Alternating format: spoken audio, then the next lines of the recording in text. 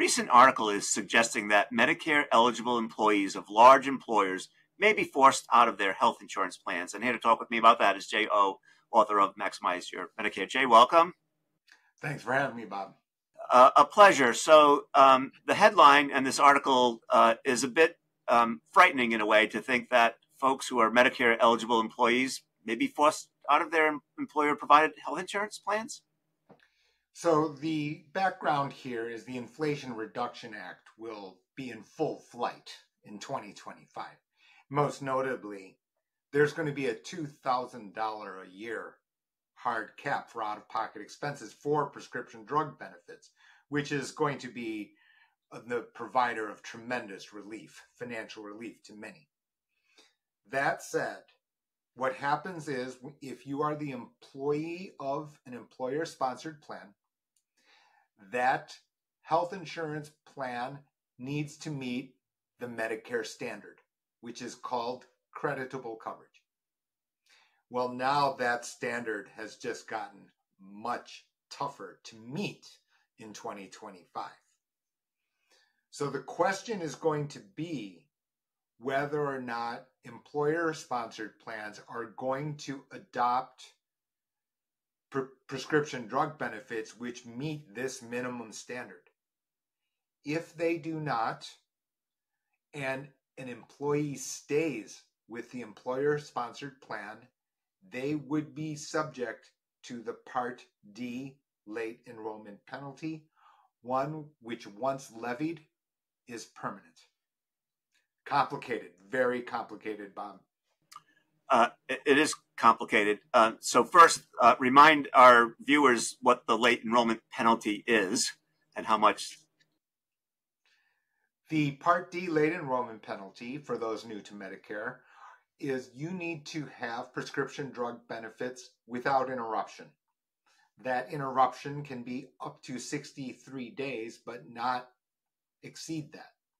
From there, you would be penalized 1% per month of the national average, which is recalculated. And then that penalty never expires. So as folks are trying to get their arms around this, if someone is an employee of a large employer that's offered employee health insurance and they don't have creditable coverage, what do you recommend that they do? Well, I think two things. The first one is that, and you framed it perfectly, which is that what are they to do? Which is, if you're a full-time employee at a large employer, if you're the spouse who is older than 65 or otherwise Medicare eligible, you would want to ask your HR department whether or not next year's plan or this plan, the prescription drug benefits, is Medicare creditable coverage. If it is not, for example, you do need to think, because it is related to our other conversations, Bob, which we have discussed the idea that it has never been my thought that you would just blindly rely on your large employer plan, that you would actually check to make sure that is the most fitting combination of price and access to healthcare services that's efficient for your household. So to get into the weeds a little bit more, if you're Medicare eligible, you're likely to be on Part A and maybe not Part B or Part D. Is the recommendation perhaps then that you would enroll in Part B and Part D and maybe Medigap and also, or consider as an alternative a Medicare Advantage plan with prescription drug coverage? Those are all in play, Bob, is the candid reality. And for me, today, or this conversation we're having today, is just a very specific example of the general point, which is that it is comforting, it is easy to just consider the status quo and just accept your employer-sponsored plan as the best. And it is certainly comfortable. That said, Medicare has certain very specific rules, and it just so happens that 2025, those rules are going to change, which is common to our theme, which is why we're going to probably be talking over time, hopefully, if you'll be good enough to have me. So you mentioned spouses before. It strikes me that if you're the employee and your spouse is on your plan, there could be a big surprise coming, because I don't know if any large employers' HR department, employee benefit department, is reaching out to folks saying, hey, it's time for you to reevaluate your health insurance because there could be a late enrollment penalty for your spouse who's on your family plan. And this is the difficult thing, is that HR people get my sympathy in the sense that they've got so many different topics to manage: 401k, other benefits, etc., that they're going to you'll very likely get a notice in the mail, possibly from the carrier, possibly from the employer. But it is whether or not that party will say, by the way, your spouse might be affected, is an entirely different matter. One thing I do want to point out, Bob, and I know pretty complicated today, is that I would suspect that most large employers are going to adopt a prescription drug benefits package which does meet creditable coverage. The issue is then the price, meaning that, as many people know, the large employers contribute a very large percentage of the overall cost of the plan, the entire package, the entire plan.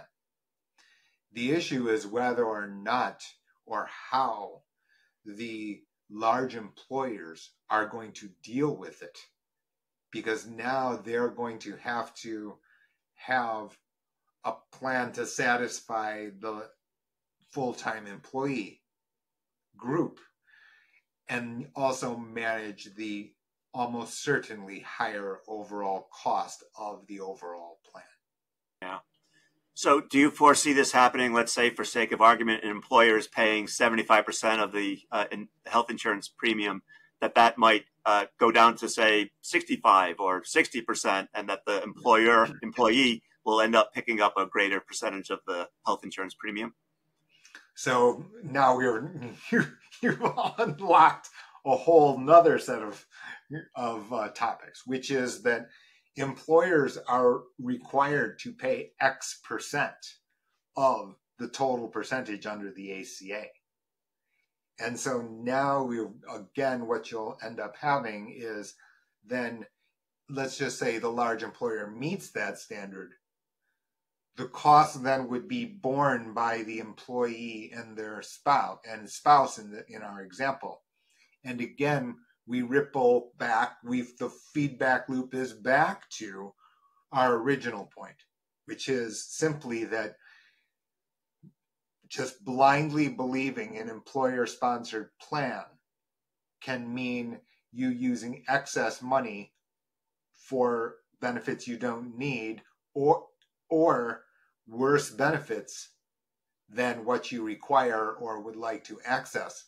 And in many cases, both. I've seen that even prior to today, and going into 2025, certainly expect to see more of that. Yeah. So one last question. I'm anticipating that the juggling act is, you're an employee, you're getting your open enrollment information here, and your spouse or you might be getting your Medicare open enrollment information here, and you've got a lot of comparing and contrasting to do, and it's not an easy calculation, I'm guessing. It's not going to be an easy calculation. The reality is for people where one spouse requires substantial amounts of healthcare services, that it's actually has never been easy. It's been overlooked in many cases, I'm certain.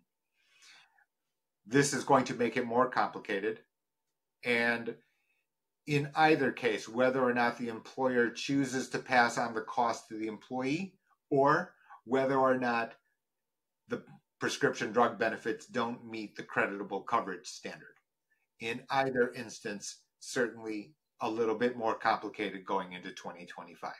Yeah. Well, I think having spoken to you about this, I think one thing is certain is the need to talk to a financial professional like yourself or others who are knowledgeable about this is more than necessary given the stakes are so high.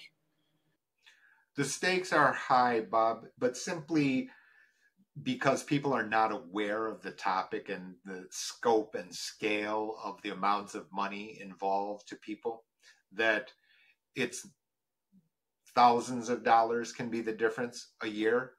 And then on top of that, it's also the uncertainty. As many people know, health insurance, healthcare services, mysterious. And so as a result, having both of those resolved can be very valuable. Yeah. Well, once again, Jay, you've helped us explain a complicated topic and made it less complicated. So thank you for sharing your knowledge and wisdom as always. It's been my privilege, Bob. Thanks for having me.